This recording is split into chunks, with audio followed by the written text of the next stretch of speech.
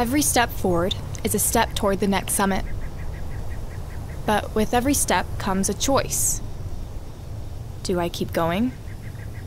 Or do I give up? Do I press on? Or turn around? Do I keep pioneering? Or do I decide to settle? When life says this is far enough, hope says we're just getting started.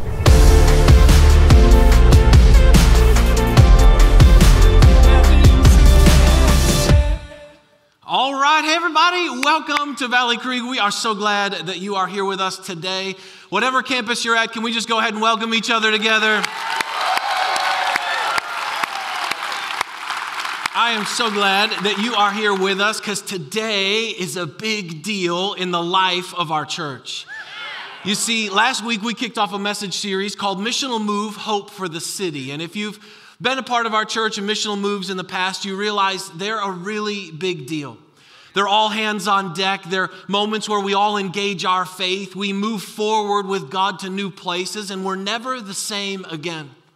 And we said last week that a missional move is simply when you take a next step for the sole purpose to create space or opportunity so someone else can take a next step on their journey with Jesus.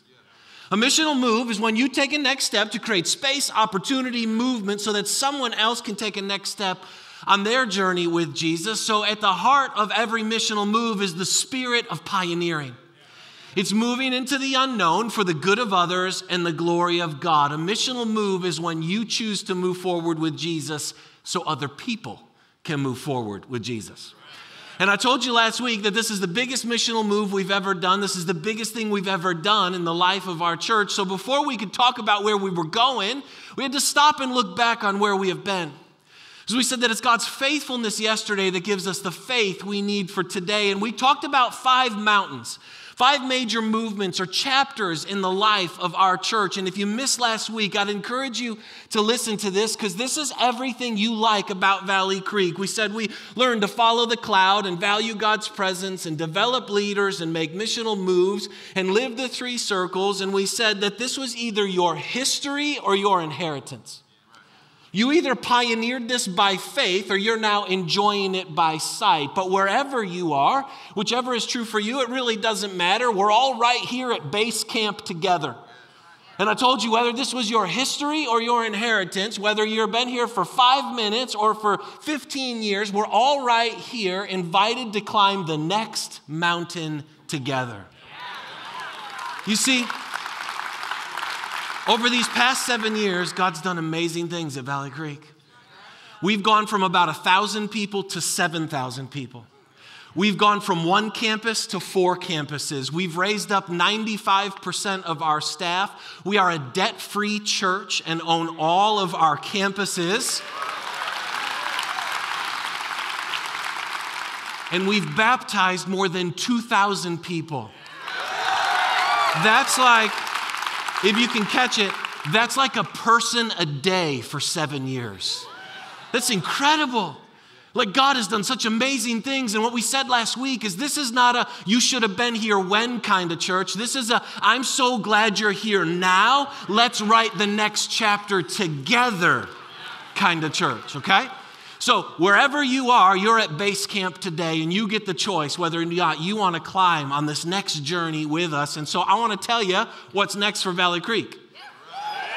Because I think some of you are here today because you want to know that. And so we believe that God is giving us a new vision for the next season, which means our vision is no longer to help people take a next step on their journey with Jesus. Now, I know before some of you throw stones at me, we all love that vision.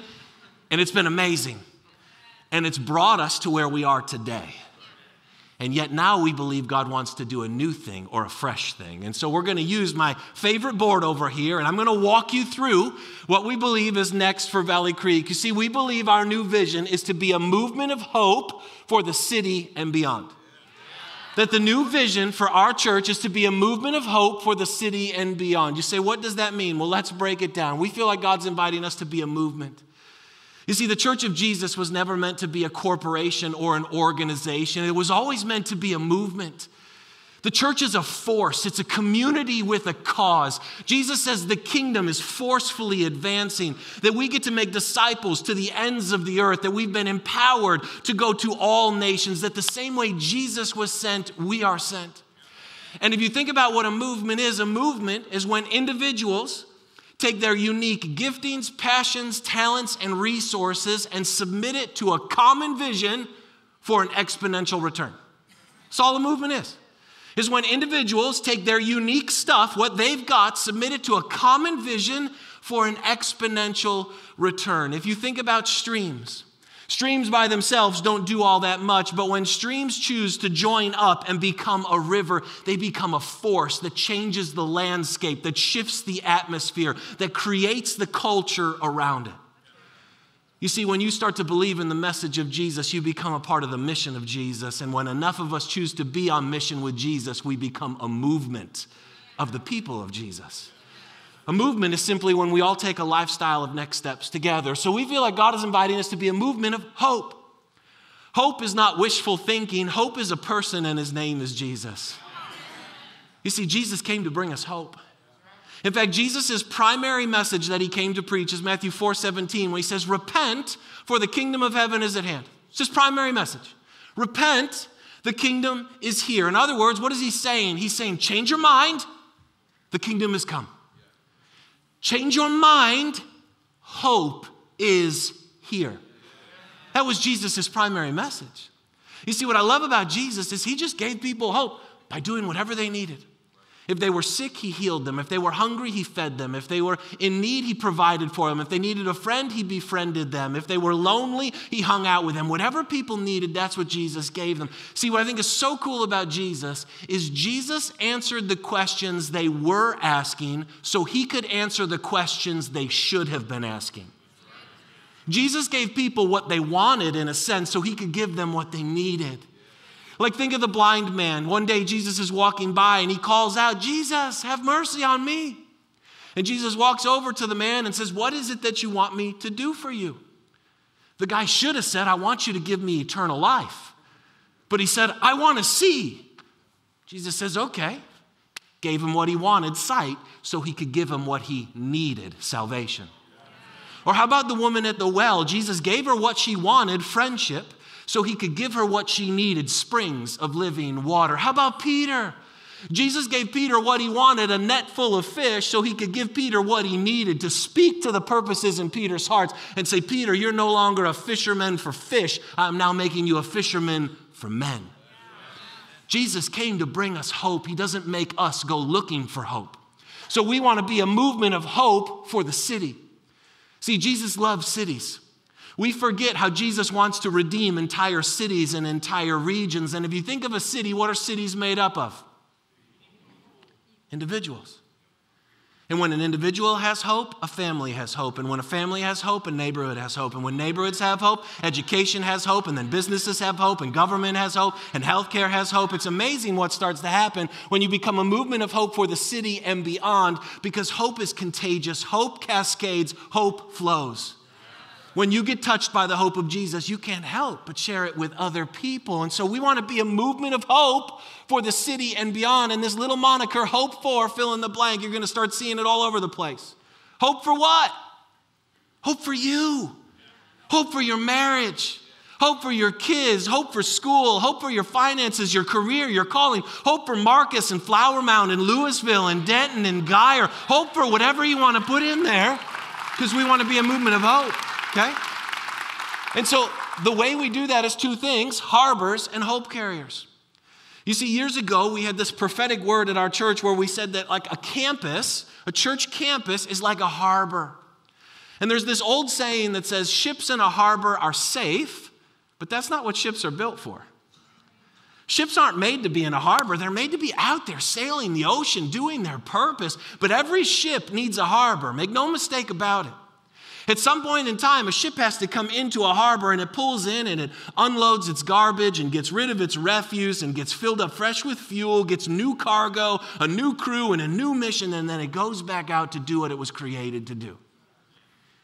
Well, years ago, we discovered that Christians in a church are safe, but that's not what Christians are made for. And yet every follower of Jesus needs a harbor.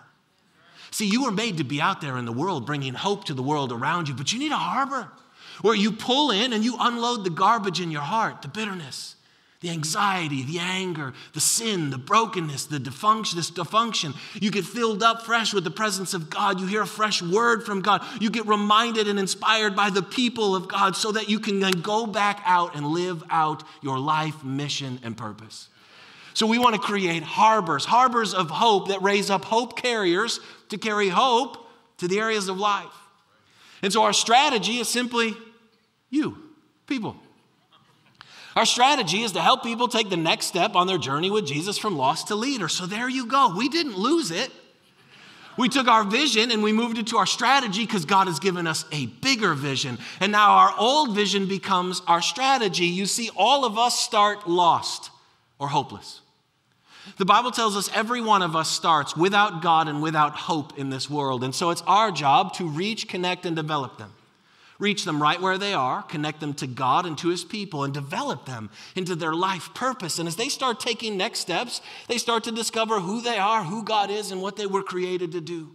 And as they receive his grace, they start to experience his presence. They'll start releasing his kingdom, and eventually at some point, they become a kingdom leader.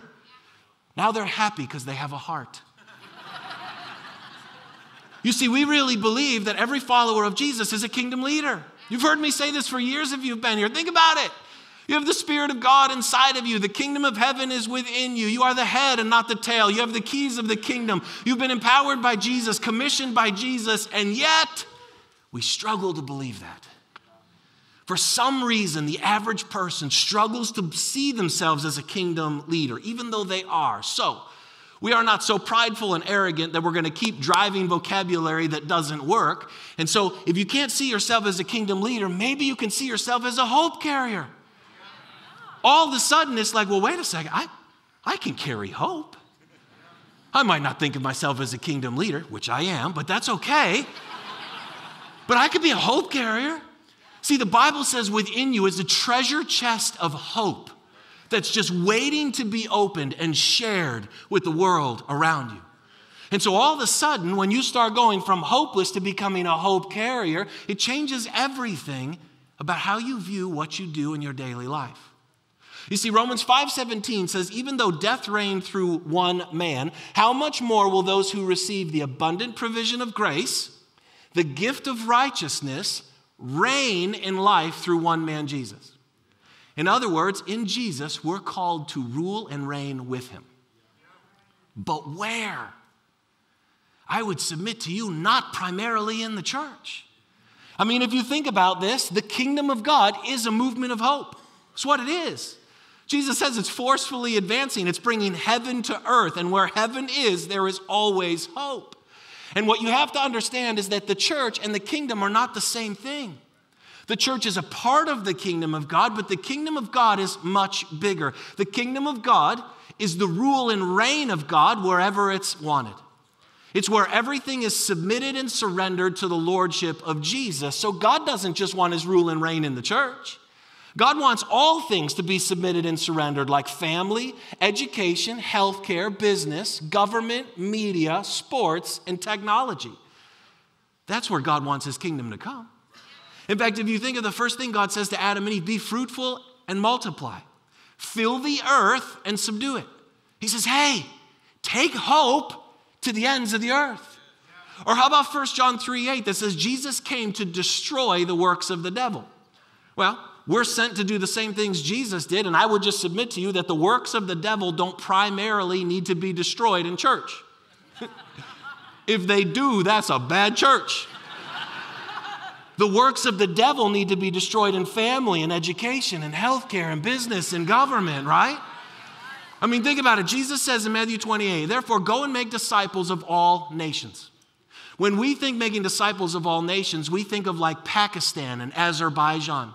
And we think of a little missionary standing there with a Bible on a street corner telling people to repent. Okay, but maybe we need to change our thought on that. When Jesus says, make disciples of all nations, the word nations is the word ethnos. It means people groups.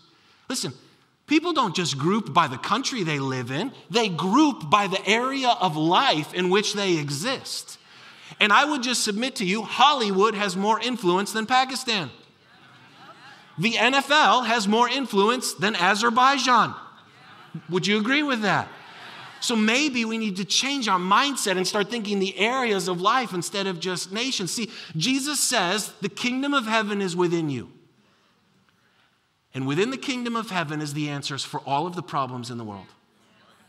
All poverty and disease and sickness and chaos and divorce and brokenness and pain. The answers are contained in the kingdom of God. Well, if the kingdom of God is in you, then when you show up in the areas of life that you go every single day, guess what? Hope just walked in the door. The hope of heaven just walked in because you walked in.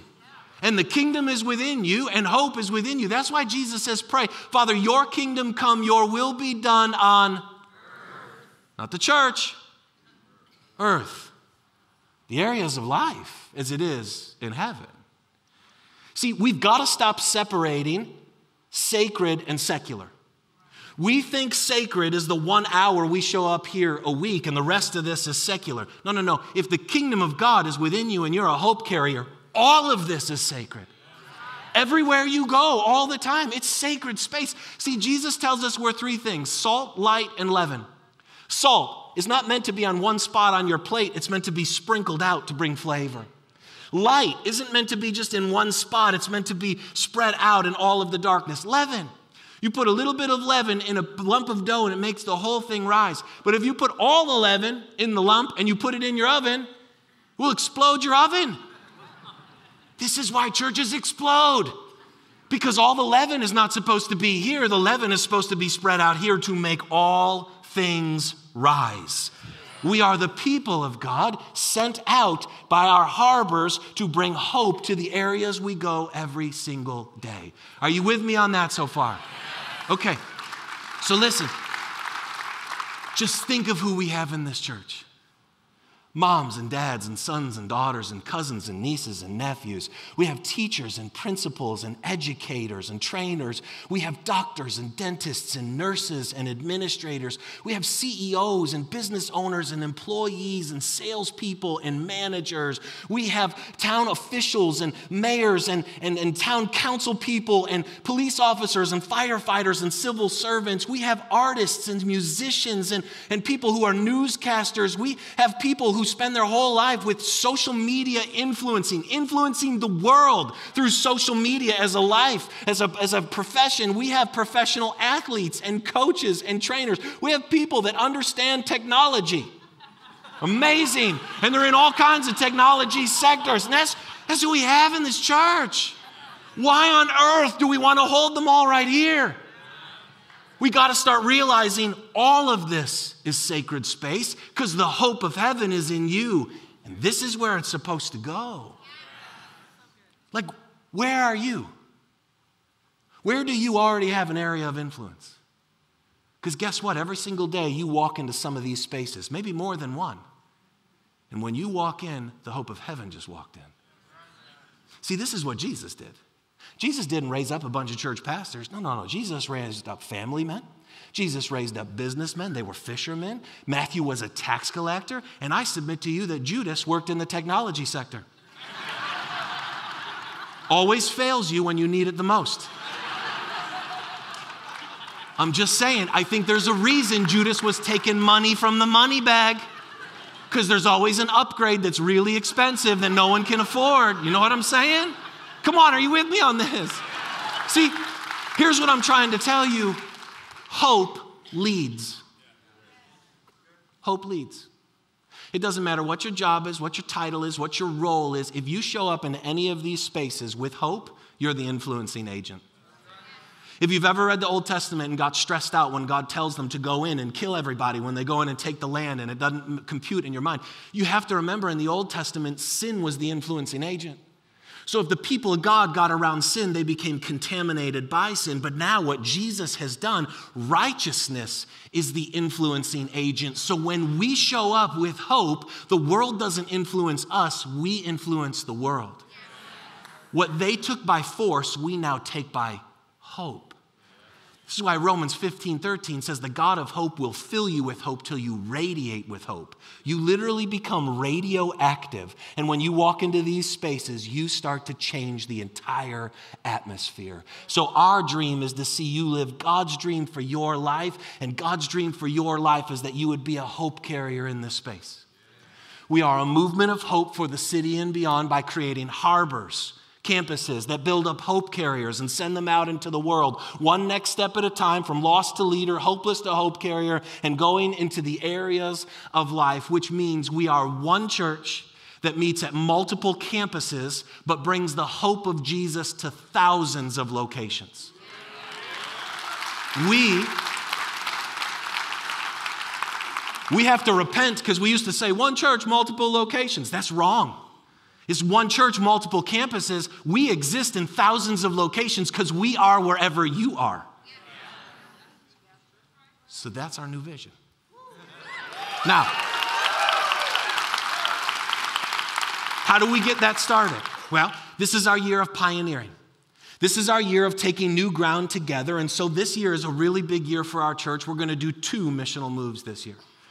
2 major missional moves, and let me just walk you through this for a second. If you remember the story of the parable of the talents, Jesus says the kingdom of heaven is like a master who gave talents to 3 different guys. One guy got 1, one guy got 2, one guy got 5. He left, and they were supposed to put him to work. And when the master came back, the guy that had 2 had worked really hard, and he turned his 2 into 4. And the master came back, and he submitted it to the master. He doubled it, 2 to 4. And the master says, "Well done, good and faithful servant." And this summer, as I was reading that story, I felt like the Lord brought my attention to it, and he said, that's Valley Creek. See, a church plant would have been the guy with 1 talent, and a church that's thriving would have been the guy with 5 talents. We got 2 talents 7 years ago. We had a building, some people, we were okay, but we had a long way to go. And so we took those 2 talents, and we did everything we knew how to do. We worked hard and we were faithful and we submitted and we made mistakes and we didn't get everything right. But man, we gave it everything we've got. And here we are 7 years later. We took 2, we turned it into 4. The master came back and he said, "Well done, good and faithful servants." But what we always forget in that story is the very next morning after the party, the guy has 4. And he's now expected to go and put those 4 to work and turn it into 8. You see, the great danger of success is fear of losing what you have. It's really easy to risk something when you don't feel like you have a lot.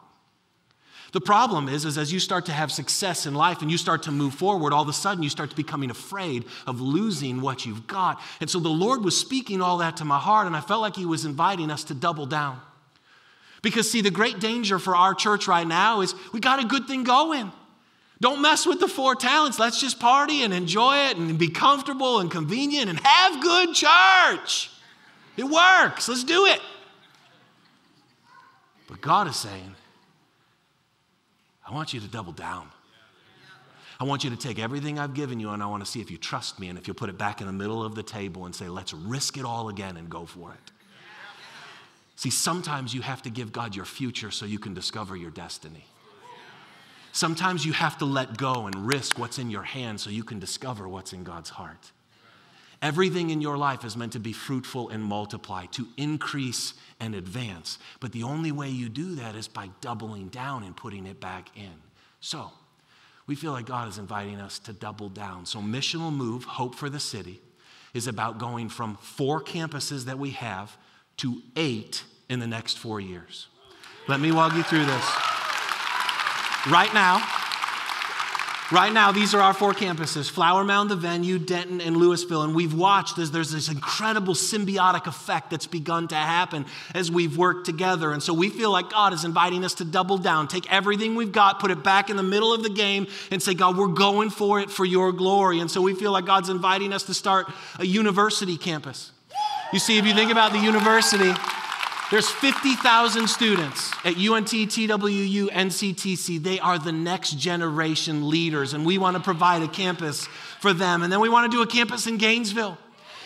Gainesville is the gateway to Texas. It's the first city you come in when you come to Texas. And so there's a spiritual significance in that, and it will allow us to reach the entire Red River region. And then we feel like God is inviting us to start one in Northlake, Argyle, or Roanoke. somewhere in this area. This is one of the fastest growing areas in the DFW Metroplex and allow us to reach a whole lot of people. And the fourth one, we have no idea. The fourth one, we feel like as we get these ones going, God is going to speak to us. And here's what we've sensed from God. What if we just drew a big circle around North Texas and said, we're going to own it in Jesus' name? What if we just decided, what if we just decided to go from being a church for a city, that's where we started, to a church for a region? That says we want to create multiple opportunities for every individual in this geographic space to have repeated encounters with the hope of Jesus. Jeremiah 29 says, seek the peace of the city. We are literally commissioned by God to seek the peace of the region in which we live in. So what if we just owned the lostness, the brokenness, and the pain in this space and said, we want to provide a harbor every 20 minutes in this area so that people who are far from God can find hope in Jesus. So every student can have a hub in their school district, and every kid can find out that God is good. And so this is Missional Move Hope for the City. 4 campuses over the next 4 years, central office building to allow our staff to be able to take care of 8 campuses and retrofitting some of the Flower Mound space. And then in the fall, we're going to come back around. We're going to do the next missional move. We're not sure what this is called yet, but it's going to be the missional move around the areas of life. See, this is so big to be a hope carrier that to do a sermon series on this will do nothing. It literally has to reprogram the way we think. What would it be like if we raised people up with wisdom, creativity, integrity, excellence, and servanthood in all of these spaces as hope carriers? Catch this. What will it be like to start getting teachers together and say, let's dream about what the kingdom of God looks like in the classroom? What would it be like to get business owners together and say, let's dream about God's kingdom in business? Or coaches and say, let's dream about what God's kingdom would look like as a coach. So this will all be about hope carriers later this fall, but we're starting with harbors. And if you'll go to the map for me, I want you to see how this works together. These are symbiotic. It's not one or the other. If you want to be a movement of hope, you need harbors and hope carriers. See, think of a person who lives in Gainesville.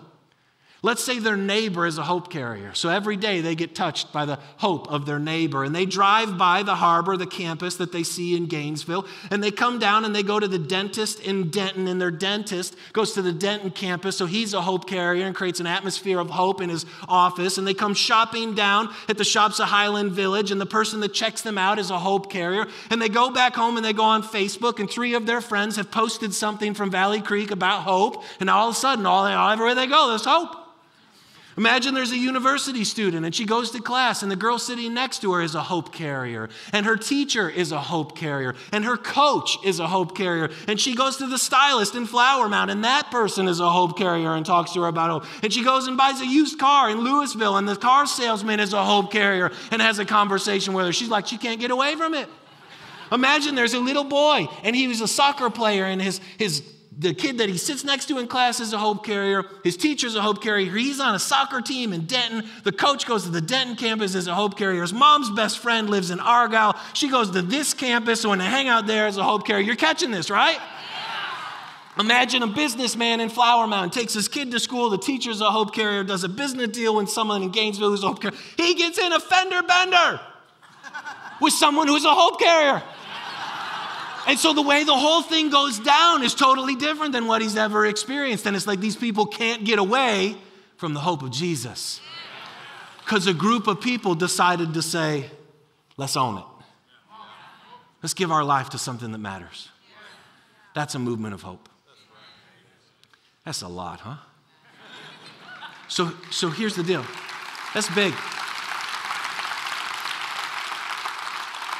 That's the biggest thing we've ever done. And yet God's right in the middle of it. And so it's a big investment. See, to do this is a big investment. It's investing $20 million to do all those campuses. We're going to have to raise up 750 new serve team members to serve at all those campuses. And we're going to need to develop 400 new leaders to do this. It's a big investment. And I want you to hear right from me out of day one, this is not a cost, it's an investment. A cost is something you have to pay to get through the stuff of life. An investment is something that brings a return. This is an investment into people, Jesus' church, the kingdom, and your legacy. And so we're going to ask every family in our church to consider making a significant investment into Missional Move Hope for the City. We're going to ask every family to consider making a 2-year commitment above and beyond what you already give. And all we want you to do is ask, listen, and respond to how God would have you be a part of this. See, if you were at Valley Creek for any of the other missional moves, you know we don't do campaigns. This is not a fundraiser. You will not see a thermometer in the atrium going like, bloop, bloop, bloop, bloop, bloop, bloop, bloop, bloop, bloop, bloop, bloop, bloop, bloop. Like, no, we're not going to do that. Why? Because I think it's really sad when the people of God have to use worldly fundraiser methods to advance the kingdom. It should be the grace of Jesus that leads us to generosity. It should be the overflow of what he's doing in our lives that makes us want to be a part of sharing that with others. See, it's really important that you understand this. The gospel is free, but to spread it is not. Jesus sacrificed everything so you could have hope. You're going to have to sacrifice something if you want anyone else to have hope. Someone else did all this for you, and now you're invited to do this for someone else. That's how the kingdom works. And when we did the first missional move, like 5-6 years ago, whatever it was, I was terrified. If I'm honest with you, I was terrified. I remember this day, like 5-6 years ago, when we were just one small campus and just one small room. All of you are a benefit of what happened in that space. I was terrified. I thought I got up there, I'm like, how are you going to respond? And what's going to happen? And oh, how's this going to work? And all this stuff. Now, I'm excited to offer you this invitation. Do you know why? Because now I've learned what it does. I've learned what it'll do in your life, in your family, and in our church. I understand the freedom it'll bring in your life. See, think about it. Jesus says, Matthew 6:21, where your treasure is, there your heart will be also. Your heart follows your money. Luke 6:38, give and it will be given to you. You can't outgive God. Proverbs 11, the world of the generous gets larger and larger. He who refreshes others will himself be refreshed. And Matthew 16:25, if you try to hold on to your life, you lose it. But if you give it away, you find it. In other words, Jesus says when we give hope to other people, what's happening is we are literally connecting our hearts to his. We're expanding our lives. He's filling our lives with new things. We become detached and free from the things of the world. We become a family on mission, and everything in our life radically begins to change. So we want every family to be a part of this because it's about you moving forward with Jesus. Like, what does God want to do in you and through you in this next season as we climb this next mountain? And that's really what it is. See, this is an invitation to build a history with God. We're all right here. We're all at base camp together. If you walked in here today or you've been with us since the beginning, we're all at base camp. This is an invitation to go on a journey and take new ground with other people for the glory of God and the good realities of others. That's why it's an investment. And it's one of the greatest investments you make because when you invest, you bring heaven to earth in the here and now, and you set up treasures in heaven for you for eternity. I know some of us, we don't really get that. It kind of stresses us out. Think about what Jesus says to the rich young ruler. He said to the rich young ruler, sell what you have, give it to the poor, come follow me, you'll have treasures in heaven. In other words, he says, when you give hope to other people, you're setting up treasure in heaven for yourself. When we give, we bring hope in the now and we set up treasures in eternity for later in our life. That's why Ephesians 6:8 says, you know God will reward each one according to what they have done. So here's the question. Are you using what you have for the good of others and the glory of God? Are you living in such a way that you're faithful in the little so he can entrust you with much? Here's the real question. Have you ever doubled down with God? You've gotten all the success in your life, where you're at, whatever you've got. Have you ever come back around and said, I'm going to submit and surrender this to you, Jesus. It's yours. You tell me what to do with it because I want to be faithful with the lot like I was faithful with the little because I know you'll entrust me with even more. See, it's an invitation to pioneer, to take new ground by faith so other people can enjoy it by sight. And hear me, this isn't just an opportunity, it's actually a responsibility. We have a responsibility to create a harbor of hope for everyone that lives in this region. We have a responsibility to put a hub in every school district so every student has access to it. We have a responsibility to create a space where every kid can hear that God is good, Jesus has forgiven them, they are loved, and everything is possible. We have a responsibility to create a Jesus-focused, Spirit-filled, life-giving campus for any hurting person in our region. And none of us can do it on our own. One puts 1,000 to flight, two puts 10,000 to flight. There's an exponential impact in return when we do things together. And I know some of you, you're like, bro, how the heck are we going to do that? The same way the Israelites took the ground, little by little, Deuteronomy tells us. One person, one step, $1, one serve team member, one leader at a time. And you say that's impossible? I say to you, we have the Word of God, the voice of God, the Spirit of God, the grace of God, and we are the people of God. So the kingdoms of this world can't stand against us.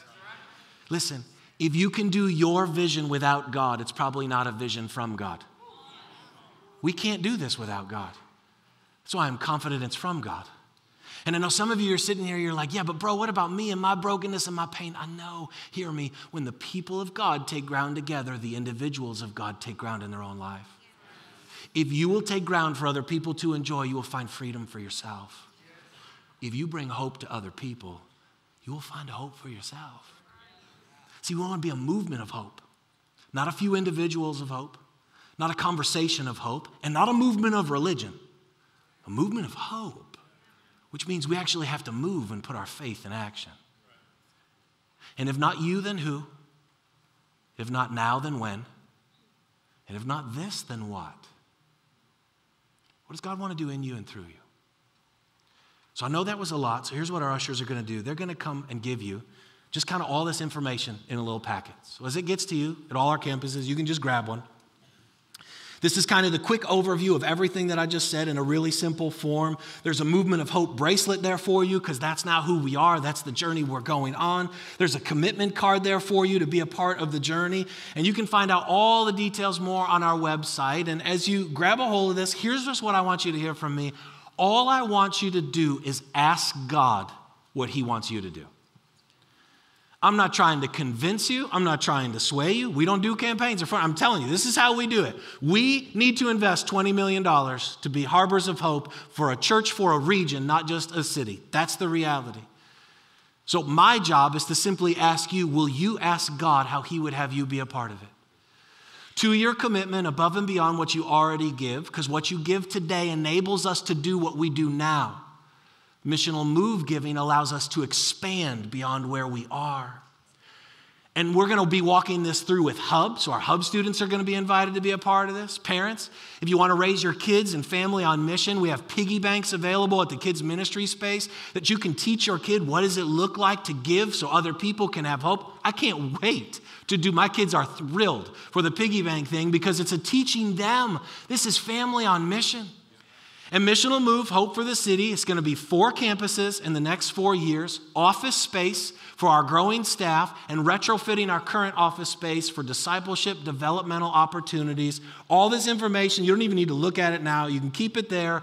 On February 17th, we're going to have Commitment Weekend, where we're going to come and we're going to make our commitments for the 2-year journey. We're going to come with the initial offering that we want to give towards that commitment.